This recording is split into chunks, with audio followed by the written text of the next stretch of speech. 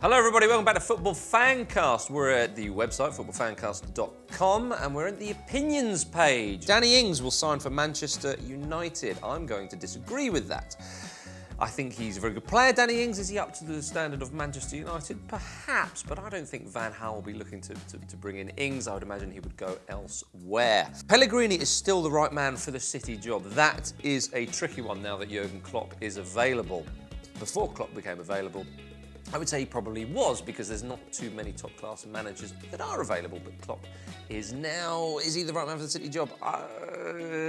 Liverpool must sign Milner this summer. I'm going to disagree with that. I think the way Rodgers is playing, I think Milner's a great player. I think Manchester City need to hold on to James Milner because he's one of their best performers and puts in a shift as well as adding a little bit of class as well, lest we forget about poor old James Milner. So no, I think the way Liverpool are going to play, I think they're perhaps looking for different players. So no, I disagree. Everton can challenge for the top 4 next season.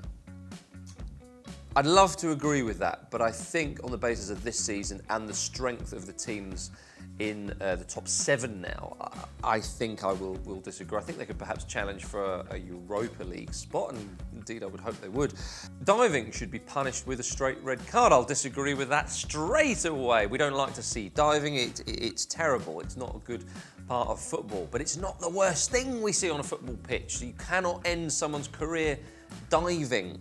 It would put diving on the same level as dissent with referees, career-ending tackles, abuse to fans, all that kind of stuff. I don't think it's in that same category. I think it's a Class B offence rather than a Class A offence. West Ham should stick with Sam Allardyce. I think I'll agree with that, because I think Allardyce, they've had a good season. They've tailed off obviously in the last few months, but they've had a decent season overall considering what happened last season. They've changed their style.